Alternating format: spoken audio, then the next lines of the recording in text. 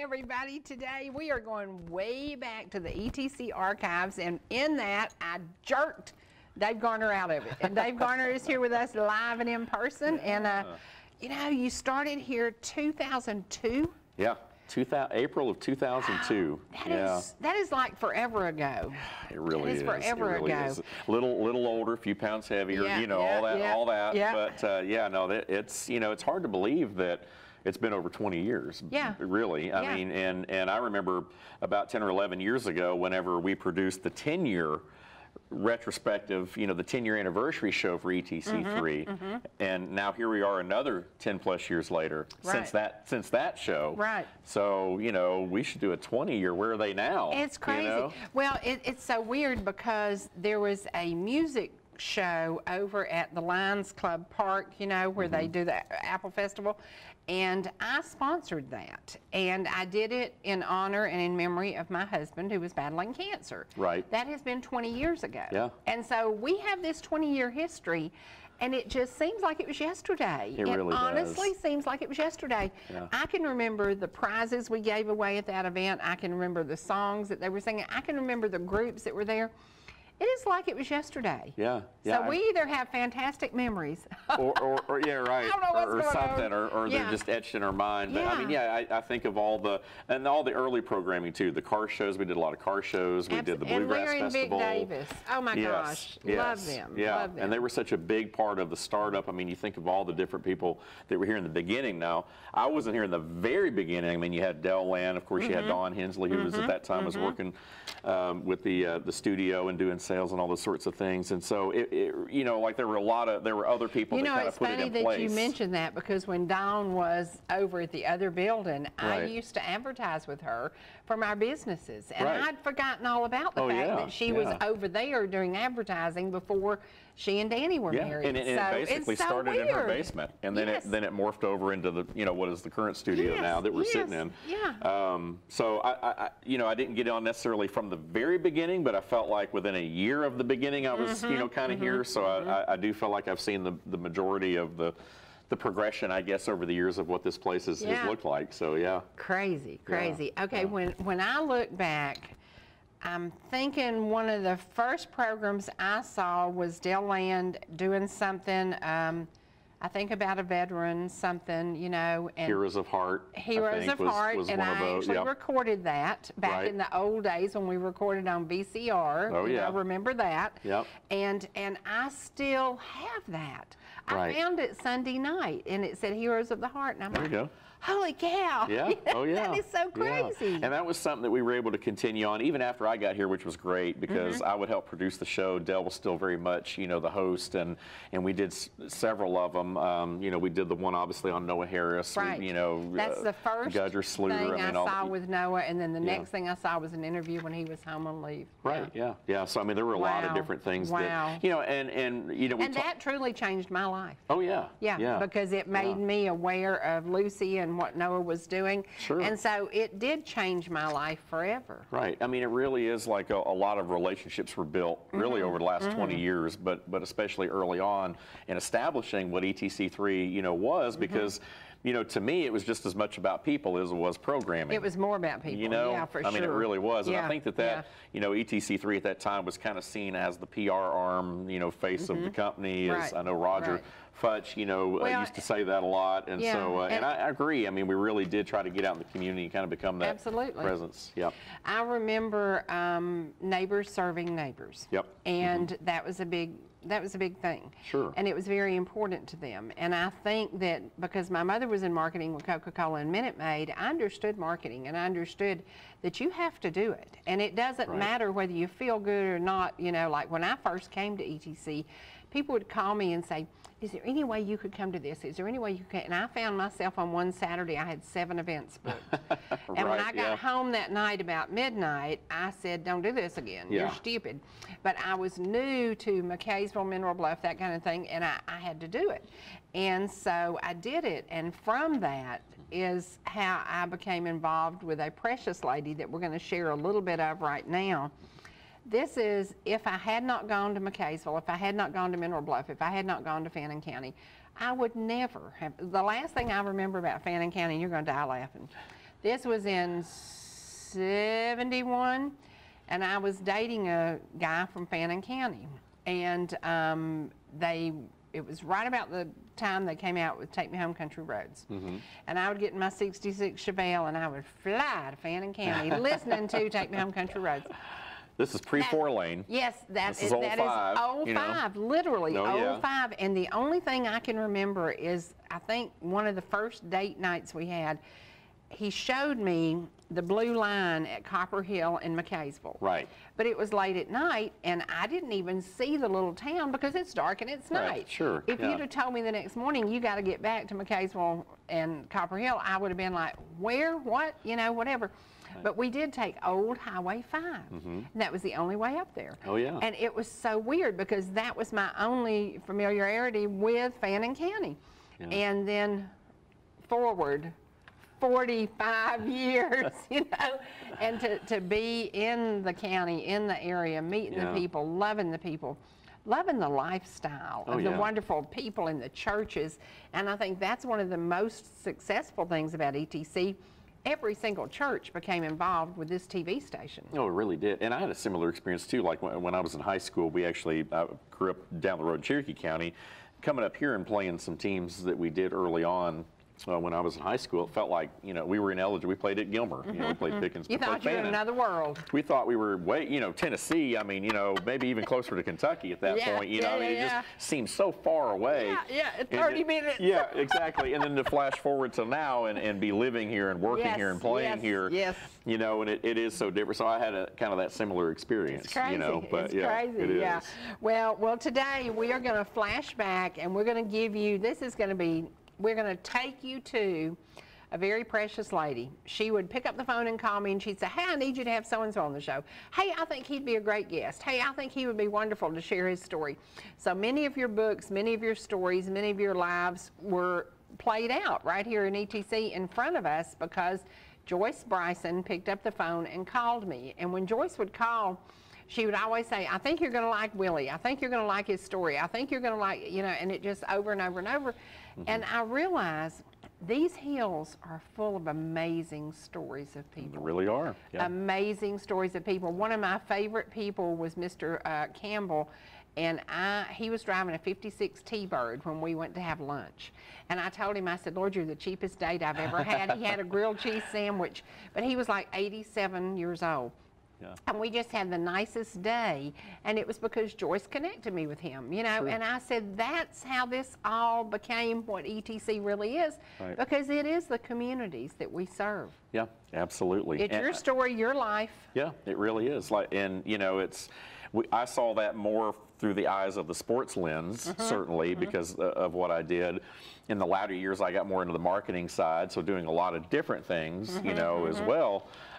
Being out at all the different social functions and the Relay for Life and all those different things as well with the events. And so being plugged into the community, and you learn a lot about people along the way in doing those events, like you mentioned. A lot of stories come from that. I've met a lot of interesting people along the way too, so it's been a blessing. Well, when I had the Masons on, who owned Mason Tractor, and I sat down with that wonderful couple who had been married for so many years, and I listened to their story, I just fell in love with him, you know, and I said, now he's gone on to be with the Lord, and it was like they were part of ETC. They were part of our community. I would follow them, like on 4th of July, and they had the pancake breakfast up at Epworth. They would always be there. Oh, yeah. I would always get photos of them there, and to just show their love story, and to do the same thing when we had so many elderly couples who had been married over 60 years. I just put this call out one day, and I said, look, if you've been married over 60 years, I want to hear from you. Sure. I was amazed at how many couples I was able to bring here to this studio and interview who had been married over 60 years. Right. And I said, I have Grady Anderson and Mary, they were like the true love story. And I think he said after 2 weeks he knew he was in love with her. Well, Evelyn and Bob Blackstone, they met and were married after 2 weeks, and were married for 65 years. Wow. So I saw some great love stories through ETC, and it was just, I just said one day on the air, hey, if you've been married over 60 years, I want to hear from you. Right, yeah. And it was like, ding, ding, ding, you know, and I'm like, are you kidding me? So your love stories have played out in front of us, and today I want to share just a little bit of Joyce Bryson here on set with me. Her love story has not ended. Her precious Jack is still with us. He is still here, very vibrant, very alive, very with it. But Joyce went to be with the Lord. And I will tell you, she was buried in an outfit I gave her, and it looked perfect on her. It was pink and black, of course, because she and I love pink and black. Right. And what an inspiration to me she was. If it had not been for ETC, I would never have met Joyce. And she is one of those people that I can say changed my life, molded my life, made me a better person. And it's because I was lucky enough to be sitting right here behind this desk one day. And she said, hey, I've got a story idea for you. And that's the rest of the story. So here we go to a visit years ago with sweet Joyce Bryson, when this was not the Cherie Show. This was North Georgia Now Today. Terrible reputation. People think I live in Tennessee now. I cross that line quite often, Miss Joyce, and I put the word out. If anybody knew anything about Campbell Cove to get in touch, you happen to be the person who was involved in the sale of the property, weren't you? Yes. The original sale of it was when, and don't anybody take this as a history lesson. The dates may be off as much as 5 years, but I think within a year or two. But in the late 1980s, the copper mines closed, and there was 2,500 people work there that were just all of a sudden out of work, and they sold off all the land, auctioned a lot, and this particular tract was 1,000 acres. They sold at an auction, and it has this 80-acre lake on it. And Adam does have a picture of this. Yeah. So I hope they can pull that up, because it is absolutely beautiful. It's an 80-acre lake that's 60 feet deep at the dam. The Game and Fish Commission had built this years ago, and they stocked it with 5 kinds of fish. I don't know if there's fish in it now or not. The people, it's a public lake, really. There is public access. Now, Matt, this is the view from the cabin. Is that not something you could enjoy sitting and chilling? Oh, yeah. And it's got a huge deck. We were standing on the deck. So you could have youth groups out there and have prayer meeting and have, you know, just have a youth rally there. It's perfect. It is ideal. It's the prettiest, best kept secret for years in the mountains. It really was a secret, because I didn't know about it, and we were just kind of traveling along that road, and there you go.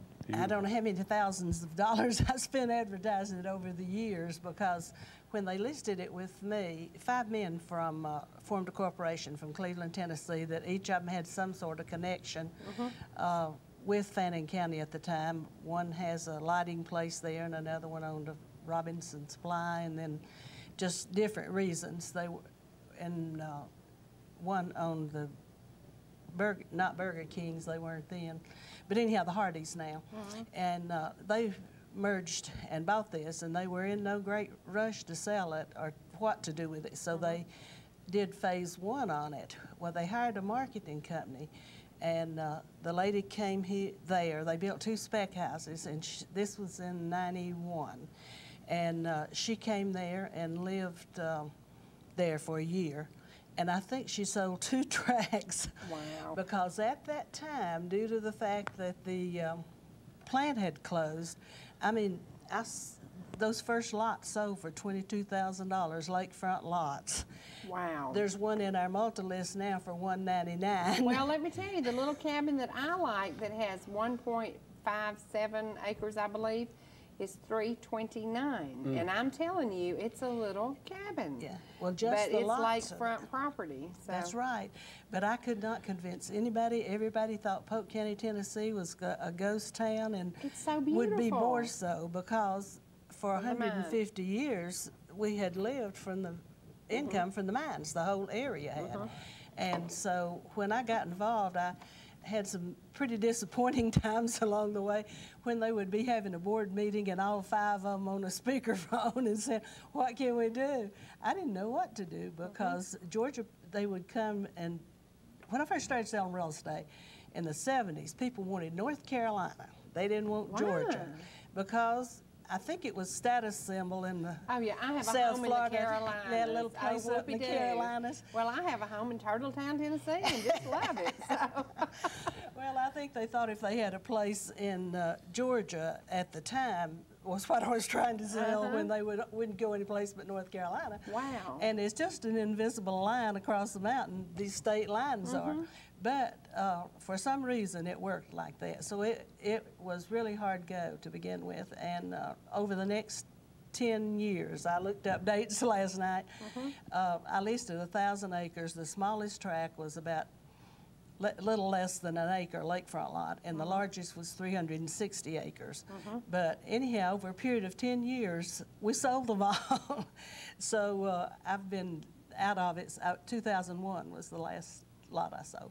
But they built beautiful homes there, and that lake is so pretty. It's beautiful. And that is the county water system also. That was what I was going to say. That was my first question. When I looked at this cabin, the first question was, what kind of water do you have? Because being a city girl, I've got to have water that I know is going to get to my door. Well, you don't mess up the water over there because you're going to drink it in your house. The people that bought the property bought to the waterfront, but the lake actually belongs to the county municipality. And that is where Ducktown, Turtletown, that general area gets their water from, Camel Cove Lake.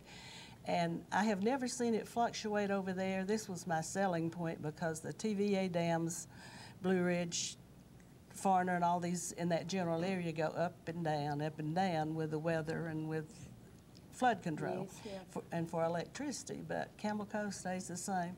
One time during the drought, a couple or 3 years ago, it was down a little, and they said that was the first time in history that Camel Cove had ever been down any. Now, is there a 50 or 75-foot buffer around it? Because the people I took to look at it, we were taking pictures, and they said, well, if they just clean those trees out, there'd be a straight shot view. I said, I don't think you can clean out that close to the water. You cannot cut the trees. Right. Within a certain feet, but I think it's more like 20 feet. Okay. Than it's a lot closer than 75 feet. Okay. But anyhow, it's a beautiful area, It's and gorgeous. the people that bought out there originally for investment has done really well with their, and all us Georgia folks thought, you know, people just won't buy in Tennessee, so they didn't do it, the developers in Georgia, but it was a hassle. That was the first, that was the first development. We can't call them subdivisions in the mountains. They're developments, but anyhow, that was the first one that I knew about that was approved in Polk County for a development for that size lots and stuff. And they really, the corporation that bought it really did a lot of things in order to get it. But then they did phase 2. Now, you talk about a special memory. Joyce Bryson, the mother of some fantastic children, from teachers to preachers to just good folks, and grandmother to many, many, many. When I watched she and Papa Jack's love story, I understood what true love was about. They met over in the Atco Village in Cartersville, where everybody worked at the mill. And it's so weird, what a small world, because my co-host, Bill Senior, grew up in the Atco Village in Cartersville. Right, yeah. So, you know, it was like he met Joyce, and it's like, oh, we live down the street from each other, you know? Right. So what a small world. Yeah, and I said, really that's is. something that ETC really did, is we created a world that was small, and we expanded it to so many places and so many people. You're right. And speaking of Bill, what's up with all the snakes and all the stuff? Can you believe that? Every time I turn around, he's posting another snake video online of the snake he's found during, in the landscape. Well, I had him cut grass on our new development the other day, and I said, did you see any snakes? And he said, not there, but, on the next job it is. But it's so weird because the connection with Atco Village goes back to the 1940s, the 50s, and then we found other people who've moved here who used to live in Atco Village, because once Joyce mentioned it on the air, and then once Bill talked about it, then people would contact us and say, hey, I grew up there, I went to high school there, I went to, Right, oh yeah. And it is such a small world. And it is interesting how people migrate, because even people that I went to school with, there's a lot of them that keep moving, you know, up this way, or, you know, and move further out from the city or what have you. And I've run across a lot of people. I've run across people that I went to high school with that live here that I didn't even know I went to school with. Isn't that crazy? We were, you know, and Yeah, so, yeah. you know, it's interesting. I mean, just to see the migration of people and moving around, and oh yeah, and you know, now of course you know it being you know, the field you're in. I mean, you're seeing people just migrate here from all over the place now. So it's North Georgia, particularly this area, is not a secret anymore. Busting at the seams. Yeah. Not Well, a let me secret. tell you what is driving this, and I was telling another realtor about it this morning. Yesterday in Atlanta, we had 2 drive-by shootings on the interstate, road rage. We had somebody killed because the cashier was killed because the guy wouldn't wear his mask. And then we had another one that was killed in a violent dispute. Okay, that's 4 in Atlanta. And I told Evelyn this morning, I said, let me tell you something. I said, what is driving our market is fear. Yeah. Because people are seeing things happen in their communities, in their neighborhoods. I grew up in Morningside. Morningside was like the most affluent, the most beautiful, the most homey, the most comfortable, the greatest neighborhood in Atlanta. I left there 53 years ago because my neighbor was bludgeoned to death with an axe by an intruder. 3 doors up from me in Right. Morningside. Now, 53 years ago, Yeah. I had enough sense to leave. Right. Because of violence and things happening. Roll forward 53 years. Yeah. And you look at the violence and the no regard for life and the no Sure. regard for personal respect. You Right, know, the yeah. respect is gone. Sure. And it Yeah. scares me because Atlanta was a beautiful, vibrant city. And one of the biggest knockdown, drag out, arguments my husband and I ever had, he was the Atlanta Advertiser king. He'd get that Atlanta Advertiser and he'd look for bargains. He'd look for stuff. Right. And he was looking for a certain dog for his daddy. And he found one, and it happened to be in a really rough side of Atlanta. Right. And we went down there. And when we pulled in this place in my brand new white Suburban, and these people started rushing our car and throwing rocks at us, and not because we were in this neighborhood. Right. I looked at my husband, I said, back up, get us out of here. If you ever do this to me again, The dog's not that important. no, get you a dog in North Carolina. But the violence in Atlanta is taking over the happiness and the wonderful. I have Right. so many great memories in Atlanta. I would Sure. love to go back to Mary Mac's Tea Room every day. Would I drive 75 in Atlanta to get there? Heck no. Right. Mary Mac's can send me a box, mail it up here. Right. Yeah. I'm not going to put myself in that danger. My daddy was a street walking cop in Atlanta. People respected him. People looked up to him. That's gone. That's Yeah. gone. And Yeah. it starts. It doesn't start in the schools. It starts in the homes. Yeah. You teach your children respect. Right. You respect. You value life. Right. And I'm telling you, Dave, there are people down there getting killed for $10. Oh, There are yeah, people yeah. getting killed because somebody said something stupid. Sure. Like the lady yesterday just said, sir, put your mask on. Well, they tell us to put mask on when we go to a certain store in Dawson County. And it makes me angry, but I don't shoot anybody. I hate Right. to wear those masks. And so I shop very non-frequently there because I Sure. don't want to wear a mask. Sure. But this guy literally went out to his car and got a gun and shot the cashier. She was probably making $8 an hour. Right. And it's just gut-wrenching. But Right. that's why real estate in this area, because we are a safe zone, we're a loving zone, we are everything. Your kids can get out in the yard and play, they can run, they can chase the dog, they can Right. kick the can, you know, they can play ball Sure. out, you know. Yeah. And you have enough yard that your neighbors aren't going to say, your ball went in my yard, Right. you know. Exactly. And incite violence over Right. nothing. You know, Right. it's Yeah. crazy. It's escalated a lot. You know, my dad worked on Peachtree Street for a number of years in the old 1776 building where the Coach and Six restaurant, which is no longer Right, there, but right. that whole stretch there. And so I used to go down to his office a lot, and we'd go eat and stuff, and then we might go to a Braves game after that or whatever if it was during the summer and I was out of school. But so yeah, I have a lot of like childhood memories of Atlanta as well and the way it was.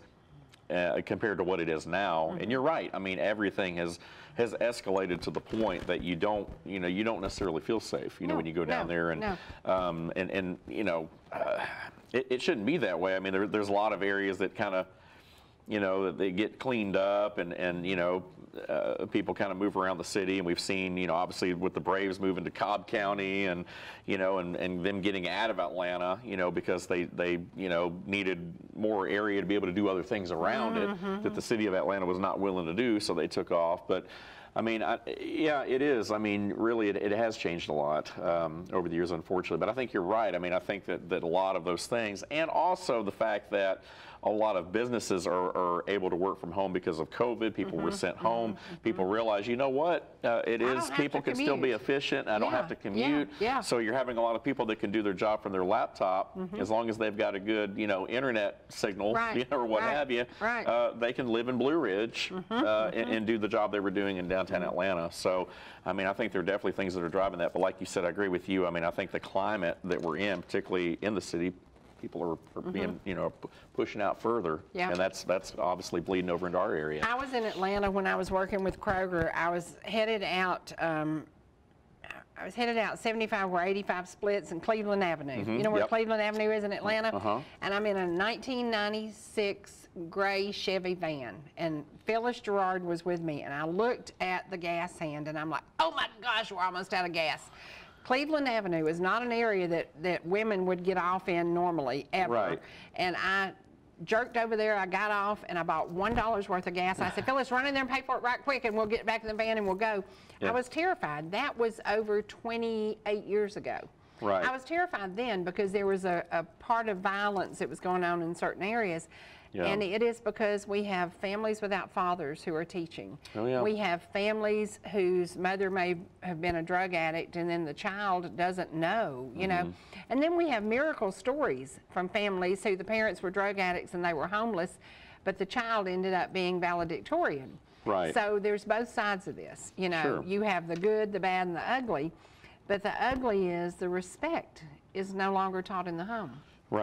Yeah, and parenting has changed so much. My wife's a school teacher, so I mean, we see it. God bless her. So I mean, it's just one of those things that you don't have to look very hard. I mean, to kind of see the way the world is evolving, and and it's unfortunate because you do have and even here, I mean, even in our area. You do have those domestic things that are going on, and all those sorts of things that happen behind the scenes. And don't be shocked. I mean, we have drugs, we have meth, we have crack, we have heroin, we have everything in our area. But it hasn't completely taken over the communities. And I think that's the difference. That's the biggest difference, exactly. And so, it's no, like I said, I mean, this area is no longer North Georgia's best kept secret. I think people are, we have a retired couple that live in our neighborhood that moved here from basically Napa Valley, from Lake Tahoe, from California. And I'm like, it's interesting because when you look at the topography and the geography or whatever of this area, and you're seeing all these wineries and all this stuff, it's like North Georgia is becoming like Northern California. I mean, it is kind of like, wine country east. And so you do have people that are moving here, even from the West Coast, that are migrating all the way across the country to live in the area, and they don't feel like they're giving up a whole lot to move over here because they're getting a whole lot more house. For what they're paying out there. As much. If not more. And so it makes sense for a lot of people. But for us, we've got to be able to have that infrastructure and all that. And you have people's politics that come with them and things too. And all those sorts of factors that play into it, So I'll just leave that there. Living in Cherokee County, we have seen massive, massive growth. Pickens County is that little sweet spot right there. It's just First Mountain City. Pickens County is that sweet spot because you still, and yesterday I took a couple from Kennesaw on a trip, and I chose specific roads so they would get these amazing mountain views. And they said, oh, you took us a different route. And I said, of course I did. I wanted you to see. And I used to tell people this was my thing. Everybody would call and say, hey, we're looking for 5 acres and a mountain view, and we need a creek, and da-da-da-da-da. I said, okay. So I'd show them everything with the creek, everything with the creek. And they'd say, there's no mountain view. I'd say, well, get in my car. We're going to town. I stop at the red light by Jackie Dunn's drugstore, and I say, right there's your mountain view. And I said, anytime you want the Mountain View, get in your car and come to town. I said, I can sell you a creek and I can sell you the land, but I ain't got the Mountain View to go with it. Yeah. So here's your Mountain View. Jasper, downtown Jasper is about to blossom, finally. Yeah. And we are seeing it looking good, feeling good. It has that warmth again. People are walking the streets, you know, and we're seeing people choose to move to Pickens County. Sure. For a while, they were kind of just settled in and sitting there, and it was very quiet. Yeah, it was sort of that in between, you know, like because you're they're going to the mountains, so they go to Blue Ridge. Right, but they're still connected. You know, you're not far enough from Atlanta. You know, so it's yeah, it really was in the middle. And you see that. I mean, LJ, obviously, you know, they've always had the you know the roundabout and everything, and the apples and all that. But now you've got a lot going on right there in downtown that's drawing people. Blue Ridge obviously is going up. They got a hotel right slap in the middle of town now. I understand. I heard that. Yeah, you know, but all of a sudden now Jasper, like you said, is one of those towns that's also kind of catching up a little bit. And a lot of people, I mean, here's the thing about it. I mean, and a lot of people, you know, they don't want the growth. I mean, they like the quaint, you know, living and everything. I'm one of those that like the quaint living, but also like the stuff. Right, exactly. So you've got to find that balance. And the thing about it is, and this is just my opinion, but I think the growth is coming regardless of whether we want it or not. Sure. I'm not sure we can keep it out. You know what I mean? Yeah. So I think that, you know, you've got to be able to have businesses to provide the infrastructure to support residents and certain things as well. So, so I'm all for, you know, being able to you know, if it makes sense, you know, to be able to have the controlled growth or what have you. Well, let me tell you a shocker for me yesterday. I'm taking this couple on this tour, and I'm taking them down my choice roads that I just love, these quaint little country roads. Sure. And I'm 2 miles from where I live in downtown Ball Ground, and I make a turn, and I'm going out there, and I see a sign that says 101 acres for sale. And I'm like, whoa.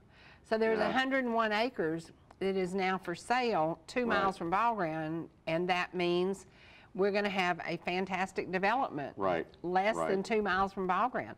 Yeah. It's great to have these developments, people finally putting land on the market that is 2 miles to town, because to me there's nothing any sweeter than Ball Ground, and walking Ball Ground and enjoying the parks and enjoying the botanical garden, enjoying Ball Ground. But to have people living that close, and they'll say, let's jump in our car and go to town, or let's walk to town, or let's whatever.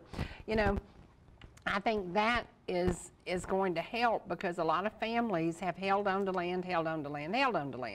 Now they're like, okay, maybe this is the time to sell. Right. So we're beginning to see some people let loose, you know, and they're selling 100 acres, they're selling 50 acres, they're selling, you know, 150 acres. Sure. So I think that is going to make the difference, because we're not going to be too crowded, because there's plenty of this land. There's land that has never been touched, because it has been in the family since 1800s. Right. And we're seeing that everywhere. Oh, yeah. And, I mean, you talk about a town that has completely changed. I mean, Ball Ground. I mean, you're right. I mean, if you drive through downtown Ball Ground it's now, awesome. I mean, it's awesome. This stuff going on like crazy. It's awesome. And, you know, and that's the thing. I mean, it's all, you know, it's right there on Main Street and everything. And I mean, and today, you know, a public announcement, today, tomorrow, and the next day, Main Street in Ball Ground is being paved. Beware, stay off the street, because it is being paved the next 3 days. So there you go. So, all that, you know, the foot traffic here, you got to make it walkable. But no, I love what's happening to Ball Ground. Our ice cream shop has to be the greatest success story, and Dominic's Pizza, his pizza is fantastic. Absolutely, oh my gosh, it's fantastic. We're living in a time where food trucks are the thing now. You know, like, I mean, you know, events, different things like that. And he's a super nice guy, and I said, you know, he's a New Yorker, but he's a good one. Right, yeah. And he just has this fantastic attitude, and I said, that's what makes you come to a new area and be accepted, because you have that good attitude. Oh, yeah. And his attitude, I can remember when he first opened, we lived right behind it, and I pulled around there to get something, and I said, hey, tell me about it. I'm so excited. I can smell it from the front porch. You know, and he's explaining it all to me, and he's like, well, try this and try this and try this. And it was just all wonderful. It was just wonderful. And what a unique experience. Now, he's been there several years. And I understand that he just purchased the building, and he is settling in to stay. Okay, so I love that. I do love that. He's got, you know, good product, good location. Yep. I mean, and you know, like you said, a good attitude. Yeah. As good as a New Yorker can be. That's right. I mean, Bless his heart. I've got friends in New York, but anyway, but yeah, I mean, it's everyone really through there's done a great job. Like you said, the excitement in Jasper, and it's already happening. Of course, LJ and Blue Ridge, and really all up and down our highway. I mean, it really, to me, this really is a jewel. It is for a lot of people. We are blessed. Oh yeah. Beyond. And back to our original, because I know it's like alumni week. You're gonna have some other people on throughout the week. Hans is coming Thursday. Yeah. I mean, so even back in 2002 when I moved up here, I felt like, you know, this is where a lot of people want to come to retire. So if I can already be here and make a living somehow, then I'm in the perfect position. Well, we're going to take a commercial break, and when we come back, we're going to talk about you're making a living doing something else, but you're still doing what you love because you're still doing sports. Yep. So we'll talk about that when we come back in just a minute.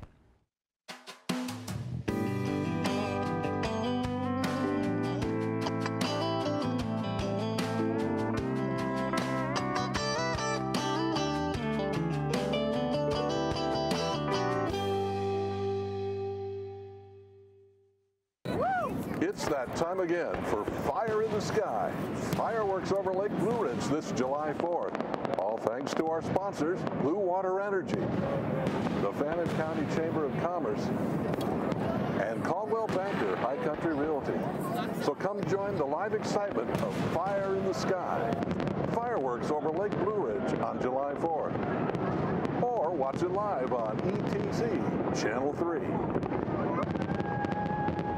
Whether it's memories of your first trip to the local Dairy Queen or your daily visit for a $5 lunch special, the Jasper Dairy Queen has been a part of the community for over 40 years. Locally owned and operated, Jasper DQ is the place where specialty items often become favorites. Burgers, shakes, chicken tenders with yummy dip and gravy, and don't forget the rings and fries. Celebration cakes are always fresh and fast and include the awesome Blizzard cake. Stop by where folks are always meeting and eating, 515 at Highway 53. Just follow the crowd to the Dairy Queen. Whether you're swimming in the sea or splashing in the pool, making a masterpiece, or just making memories, writing a great American novel, or writing your term paper that's due tomorrow. Whatever you do in life, Farmers is here to protect it. For all your insurance needs, call Donald Curtis in Blue Ridge. Georgia Medical Treatment Center now has 2 locations to bring you the high-quality holistic care you've come to know and expect. We treat neck, back, and joint pain with chiropractic care and injection-based treatment without the need for surgery or prescription painkillers. Our medical weight loss program can also provide relief while ridding your body of toxins, pounds, and inches while improving your overall health. Call today for a free consultation, 770-345-2000, or go online to georgiamtc.com.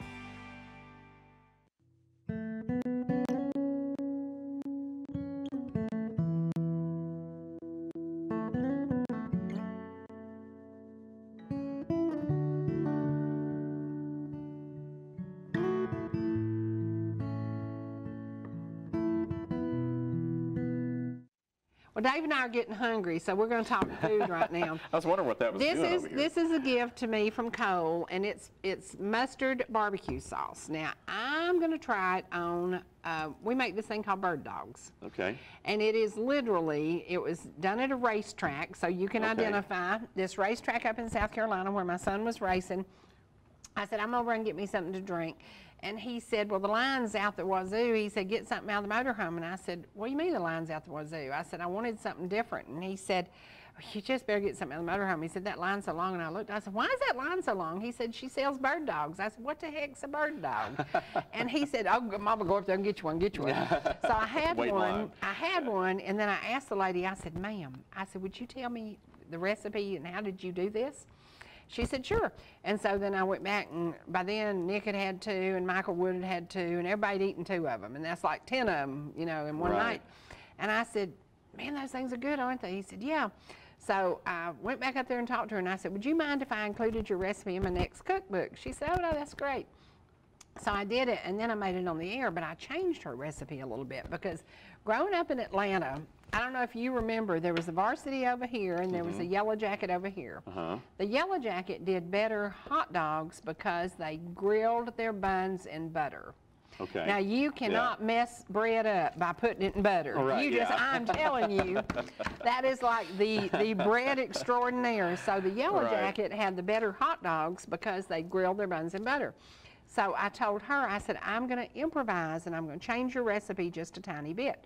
I started making my own honey mustard sauce where she bought sauce. I made homemade. Right. And then I grilled the buns in butter.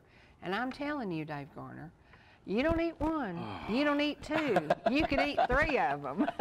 I'm sure I could. It is chicken in a hot dog bun with cheese and honey mustard. So it's a chicken dog, basically. Bird dog. Right, yeah. Which totally makes sense now, because I'm sitting here thinking, okay, bird dog. This is going to have to come together in a second somehow. It does. But okay, but that makes sense. Oh my gosh. So is it just like a chicken breast or a chicken strip? It's chicken strip. Chicken strip. And I like to do my homemade chicken strips. But if your wife's in a hurry on Friday night and she wants to have a fantastic dinner that the kids are going to love, run by somewhere, Speed Burgers, Zaxby's, whatever, and get a box of Bojangles, get a box of chicken strips. Yeah. And then grill your buns in butter and make your homemade honey mustard, drizzle it on top of it, put a slice of cheese on it, throw it under the broiler for just a second. Oh my gosh. See, I melt cheese over everything. I mean, you know, like melted cheese over anything is good to me. I'm telling you. So, you know, like we'll grill out chicken breast and I'll take it and I'll throw it on a bun and melt cheese over it and eat it like a Chick-fil-A sandwich, you know, or whatever. So you gotta try bird dog. It's so flipping good. I'll do that, so Cole gave me that, and that's what we're going to use. So this coal that's here in here Cole, today. Okay, all right. That's my gift, and it came from a distillery from Tennessee, and y'all know I don't drink, but I'm gonna eat this.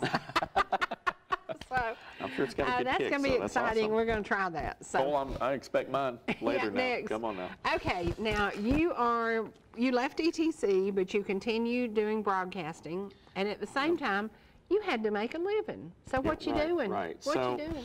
So I've been blessed to have been in the insurance business now for over 4 years, I guess. Working with Woodman Life, Woodman of the World. A lot of people know it as a not-for-profit. We do a lot of fraternal activities in the community. We do a lot with the American flag, hence the shirt, and so we do a lot for our veterans, our first responders. We have a lot of different things that are geared towards them, but we primarily do, you know, of course, life insurance and retirement. So that's what I've been doing really full-time for the last 4 or 5 years, but I've also had the opportunity to continue to stay in broadcasting. And I tell people I see all the time, I probably do as much broadcasting now as I did when I worked at ETC full-time, no lie. In addition, I still moonlight with ETC, you know, high school sports, but I do have another football gig. I do high school football for WLJ Radio. We do a Cherokee County Game of the Week, and I've just enjoyed working with those guys so much the last few years that I've stayed there. Even though I could, you know, I've been invited, you know, to come back up here and help out as well.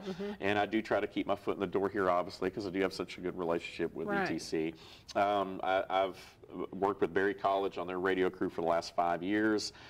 This year I got a gig with it's called Flow Sports, which is kind of like an ESPN3. It's a video platform, and I'll be doing all the Valdosta State College University football games, home games this fall for that. Awesome. So I'm switching. So I've been with Berry the last 5 years. I'm doing that. Also working with the Rome Braves. The minor league affiliate for Atlanta, and doing some PA announcing with them. So I'm doing some weekend, you know, over the intercom, you know, PA stuff. So, so yeah, that, and then other little things here and there, contract stuff that pops up. So, but yeah, I stay, particularly during the fall season, I stay super busy, you know, with high school and college. The Rome gig is nice because it's a kind of a spring, summer, and it's spread out as much as I want to do, or as little. And then, you know, just here and there, you know, and then ETC, like I said, with some other high school stuff still. So, you know, it's nonstop. But the great thing about what I do full-time, and I have an office, you know, is I kind of am able to set my own schedule. So I'm still able, much like you, you know, I'm still able to do those things I enjoy. You know, I do get paid to do them, not much, you know, but it is something fun that I still get to do because I have that flexibility to be able to do it. And it is a passion of mine. So I always say, as long as someone will have me, I'll probably try to stay in broadcasting till death. You heard what I told the guys, because honestly, after my MRI and when there were some issues, I said, oh my gosh. And then I told the boys, and I was kind of teasing, kind of serious, and I said, you know, I never think about retirement. I just think I'll work till I fall over dead. Right, yeah. And I told them, I said, listen, I said, the perfect closing to the show would be if I fall over dead on the show live, get great shots of it, submit it for a telly, Right, yeah. and we will win a platinum. Yeah. But I'm like, it is so weird because I don't want to quit doing what I do because I love both my jobs. I am down to just 2 jobs. I usually had 3 jobs, but I'm down to 2, which is kind of like retirement for me. Sure.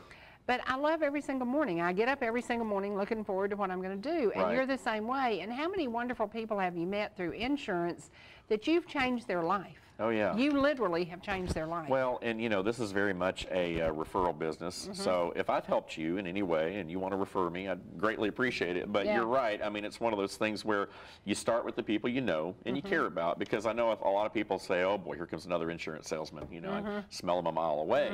But with what we're doing, particularly with the life insurance, I mean, these are people you want to protect and you want to truly build a lifelong relationship with. So yes, when you start in the business, you start calling the people you know, and you're bugging them, you know.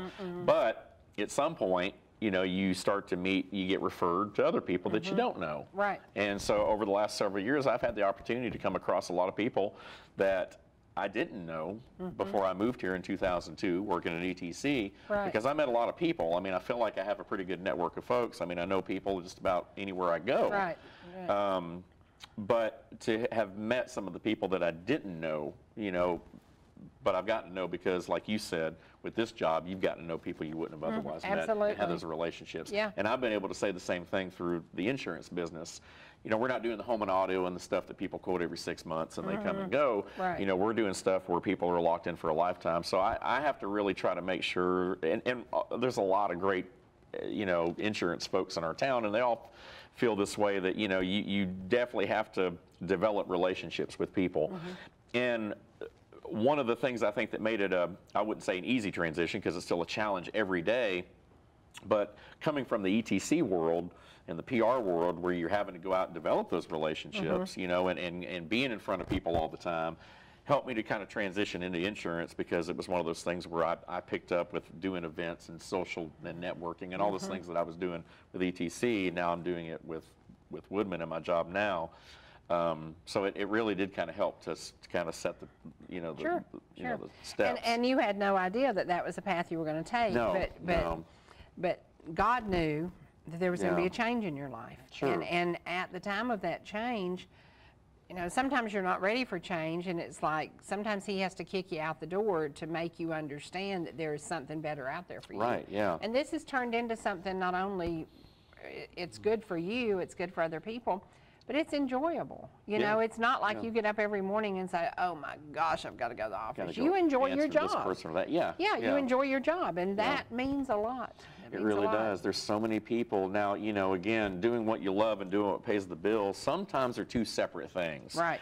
You know, and so you have a lot of people, particularly younger people, that get a degree in a certain field, that go into it, they love it, but they realize it's never going to afford them the lifestyle they want to live, you know, so then they have to end up going and doing another job that they may not like as much, but they make more money. And so, you know, I tell, you know, like my kids, you know, the secret to life is, you know, find something that you enjoy, but that will also take care of you financially as well. And if you can find that, if you can morph that, you know, together into something, then, you know, you're doing great. Because there's so many people that, you know, they're sitting in traffic and they're commuting to Atlanta every day, and an 8-hour day becomes a 12-hour day just because of that drive. And that was one of the reasons I never wanted to go to Atlanta. You know, because people would always ask me, like, you know, do you want to work in Atlanta? Do you want to do that? I'm like, not really. You know, and I probably sacrificed a lot to move into the area, because, you know, we're not in that prime media market, as you know, being in a more rural area. But the quality of life to me was a good exchange. I felt like, absolutely priceless. I felt like, you know, from the sake of raising my kids and our schools and living in the area that we're in, like I said, I mean, people are coming here to retire. I'm already here. You know, if I'm not having to make an 8-hour day, a 12-hour day, then, you know, I'll be content, as long as I can pay my bills and afford to live within my means, you know. So, you know, that's just one of those things that I kind of feel like, you know. But some people, I mean, there's people that commute from Ellijay, you know, or whatever, I know every people who day. drive from Copper Hill. Or to Atlanta. I'm like, and I'm like, wow, I can't imagine that. And I hope they're I mean, maybe they are happy in their situation. I'm not saying they're not, but for me, I just know me. I'm, oh my goodness. I set this little radius for me, and I've been outside that radius lately because of something that happened with me in Atlanta, and I was helping this lady, and I was coming up 141. And I'm coming up 141, and I get near kind of Forsyth County, and I realize, oh my gosh, these are those pine thickets that I used to drive through that was nothing but like a 2-lane road. Right. Have you been on 141 lately, coming out of Doraville and then come on up to Forsyth County? It's been a while, but I know what you're talking about. Cow. Yeah. It's like a whole different world. It really there is. There are 10 million houses down there. Yeah. And I thought in 1997, I'm driving my Chevy van, and I'm coming out of the design center at Kroger down in Norcross, and I'm coming up through there on this little road, and it starts snowing, and I'm just like, am I going to make it back to Pickens County? It was only 30 miles, but it's snowing, you know. And I looked at that area, and I just looked around a couple of weeks ago, and I said, I cannot believe this is the same place, because it's like 8 lanes of traffic now. Oh, yeah. And I was like, holy cow. Well, I remember, so my family moved here, my mom's side moved here in the mid-'60s or whatever, and so when I was, you know, very little, I wasn't around then, but I remember Dunwoody basically being an intersection. Oh, yes. You know, it was just one little, and my grandfather owned a gas station right on the corner, you know, and now it's just huge. And I think about like communities like Johns Creek, for example. Oh, yeah. Johns Creek, when I got to it, Johns Creek is like this massive city in itself. I'd never heard of Johns Creek until about, you know, 10, 15 years ago, whatever, and then all of a sudden it's like its own incorporated whatever. Yes. And I'm like, this used to be a little nothing area between, you know, Alpharetta and Duluth or whatever, you know, whatever. I think Johns Creek are those people who were like me, left Morningside early and wanted to get up to the country. And so they got to Duluth, was kind of country living for us. I can remember going to Parsons' store in Duluth when I was 14 years old. I ain't going to say how long ago that was, but that's a long 20 years, time ago. You know. And Duluth was a little strip like Jasper. Right. They had the little downtown area and little stores, and that's what Duluth amounted to. Sure. And now it's like blowing up. Yeah, and it's crazy. I remember, and my grandparents lived in Sandy Springs for a little while, Roswell Road, Sandy Springs. Back then, that wasn't part of Atlanta. No. I mean, you had 285 going through there, and you had a little bit. Yeah. But it wasn't part of Atlanta. No. Now it's part of Atlanta. Like it's been swallowed up as incorporated Atlanta. Yeah. Anything inside 285. But back then it was kind of, you know, it was suburb. Yeah. It was very suburban. Absolutely. Now it's very urban, you know, and the suburbs have pushed out further. So yeah, it's different. It is a very different. One of the shootings that happened in Atlanta was at the Lindbergh MARTA station, and I used to work at Broadview Plaza, which was right there at Lindbergh, and it was a wonderful shopping center. I worked in a jewelry store, and it's the first time I ever saw anybody pull a gun and shoot somebody. Right. And we were being robbed for like the how manyth time, you know, and our owner, ma'am, you're dead. So, you know, and I can remember thinking then, I think I was making $1.65 an hour, and I'm thinking, this ain't where I want to spend my life, making $1.65 an hour, watching people get shot in the middle of the showroom. So I decided, it was time to flee Atlanta. But from that, I still would go down there and shop. I didn't think you could buy groceries up here because, you know, we had the Blue Star and Townsend's grocery store. So about the first 2 months I lived up here, I would drive down to Atlanta to buy groceries. Then one day I walked in the Blue Star. Then one day I walked in Townsend's, and I said, we got groceries. You know? And I was like, okay, I'll never have to go back down there again. And you kind of adjust. Sometimes people will tell me, well, they don't have so-and-so. And I said, listen, anything you really need, you can find within a 30-mile radius. Oh, yeah, definitely. And you really can. You really can, And see, I grew up in Woodstock, basically. And so you know, like to me, a lot of fans of the Speed Burger. You know, my gosh. And to me, the Speed Burger is almost an exact replica of what I grew up with in Woodstock called the Burger Inn. I don't know if you know the Burger Inn. Oh, yes, been there, done that. And, you know, bought many pieces of meat from there. Yes. I guess Canton Highway or whatever. Yes. But anyway, and it's still there. I guess it's still open. I know the building is still there. Now, but yeah, I don't know. But anyway, we used to go there Little League. But when the first time I walked to the Speed Burger, it was like this. You were being at the Burger Inn? Retro, like this, like I felt like I walked right back into my childhood because the way it was laid out and the building, and it was just almost an exact replica. So you still have, I love that we've got new things that are moving in and popping in, and some great places and ice cream shops and coffee shops and all those things, but you still have the old nostalgia of what Jasper and Ella J, you know, have. And you talk about somebody whose standards have never changed, the Speed Burger. Yeah. From the day they opened the doors. Right. From the day they opened the doors. The Speed Burger is still as great today ever. Yeah, still and a lot of people. It's one of those things. Yeah, I'll go by and get a bag of Speedy Burgers, and I'll take it to the office and say, hey, y'all, there's a bag of Speedy Burgers. And they're like, really? Right, You know? yeah. Yeah, I did not come in with a filet mignon. I came in with Speed Burgers, and everybody's jumping, and they're so excited. Huh? Oh, Danny says, my phone's out in the car. Can you look at your phone? Danny Hensley sent us a text. Oh, did he? He said, okay, so, all right, so Danny just sent a text to update, and we'll kind of fill everyone in if they don't know, but says, made it to MD Anderson. Praise the Lord. Took COVID test Monday, which was yesterday, came back negative. First doctor appointment is in the morning. Please keep me in your prayers. Pray specifically that the cancer is sensitive to the treatments and will be destroyed. Absolutely. Pray that God guides the doctors and medical team. Pray for my healing. Pray for my family.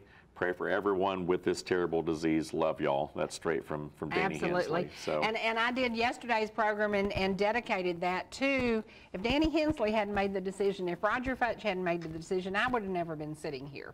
Right. And we know the power of prayer.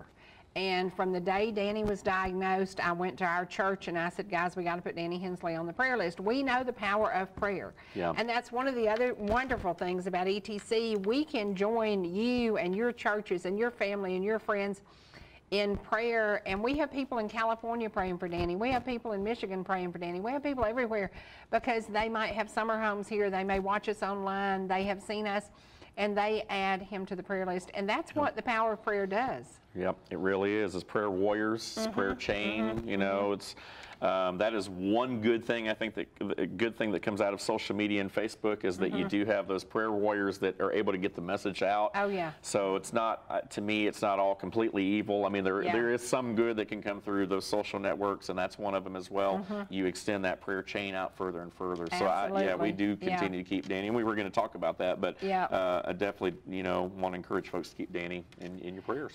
And we are going to say, cancer is one of those. We have a true success story. 15 years ago, Hans Rupert was given a 1% chance to live. It is 15 years later. He will be with us on Thursday. He wanted to make sure that Danny got into MD Anderson because he said truly his team of doctors there and the prayers brought him back to his family. And that's what it's about. You know, it's putting that right doctor and a doctor whose hand is guided by the Lord. Absolutely. And that has a lot to do with it. Absolutely. You know, Yes. I have a fantastic doctor who worked on my eyes, and the whole team prayed with me before they operated. Right. Wow. And I said, how good does that make you feel? How good does that make you feel? And he says, hey, we've got this, you know? Exactly, yeah. And that to me, and we know that the power of prayer, and God puts you just where he wants you to be, and it worked out that Danny got to go to MD Anderson. A lot of people don't get that opportunity because it doesn't work out for them, but God lined it up, and he's there. Well, and one of the things about working somewhere so long as I did here is even though I'm not in here full time and you know, barely darken the door, you know, this place became family. It was like another family to me. Absolutely. And people like Danny have always meant a lot to me, and I talked to him a couple weeks ago when I found out about everything. I said, you know, I love you. You know, I mean, like you, to me, I see you more as a family than I do as a coworker or former boss or any of that, you know, and there's a lot of people that I can say that about here still, and Danny's certainly one of those, so definitely keeping him in prayer. Pray. Okay, look at the time. 1 hour. See, Roger Futch was right. We all do this for 2 hours. It is time for us to get out of here. Thank you for joining us today. Thank you for remembering all the happy memories here at ETC. Amazing memories, amazing people, amazing opportunity to come into your homes. Thank you for welcoming us into your home. We're going to leave you now where rivers, mountains, and good friends meet only at ETC. We'll see you again soon. Hans will be with me on Thursday, so be sure and set your DVR and record our programs. See you soon, guys. Bye. You gave me